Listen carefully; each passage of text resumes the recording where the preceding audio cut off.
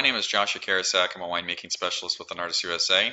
This is part 3 in our series for handling sluggish or stuck fermentations during harvest. So in this video, what I'm going to do is I'm going to detail how to use EnartisStab Micro M to essentially eliminate competition in the fermentation and get a sluggish fermentation to finish. So in the last 2 videos, I detailed the causes of sluggish or stuck fermentation. I'm not going to go into detail about that in this video. If you want to see more details, then I would go to the first video in this series, part 1. But basically, what I'm going to be addressing of this whole list of sluggish or stuck fermentation causes is the competition and accumulation of acetic acid. So the difference between a sluggish and stuck fermentation, I also detailed this in the last 2 videos, but essentially there's a window of opportunity where we can intervene to prevent a stuck fermentation. So at the first sign of a sluggish fermentation, we can intervene to essentially prevent a stuck fermentation. And so at this sluggish inflection point is when we're going to want to intervene with the enological tool, the Stab Micro M.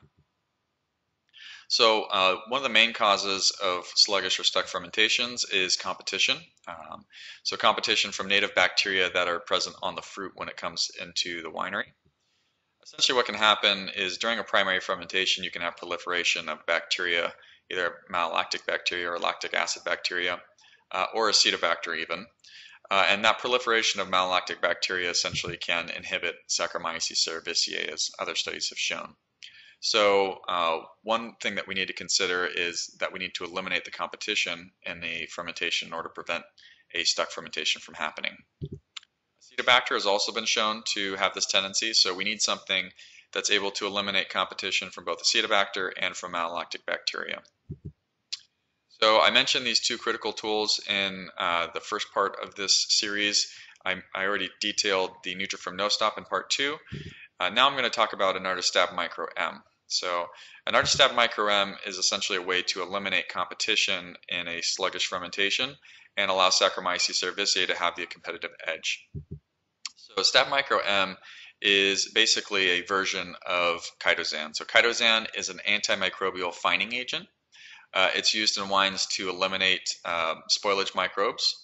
And essentially, chitosan in an advanced form is the Stab Micro M. So Stab Micro M is pre-activated chitosan that goes through an extra processing step to make it more lethal for spoilage microbes. And so Stab Micro M works on Lactobacillus, Pediococcus, Acetobacter, Brettanomyces, wild yeast, and all sorts of other spoilage microbes that can be competing with Saccharomyces cerevisiae.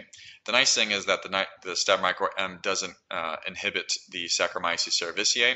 So by applying it to a fermentation where we're having competition between malolactic bacteria and Acetobacter and the Saccharomyces, what happens is that the Stab Micro is able to eliminate the spoilage microbe and give the Saccharomyces cerevisiae the competitive edge.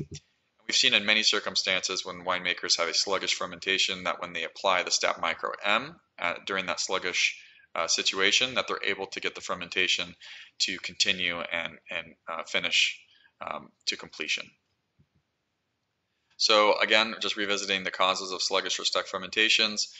With the use of Stab Micro M, we're eliminating the competition and the accumulation of acetic acid.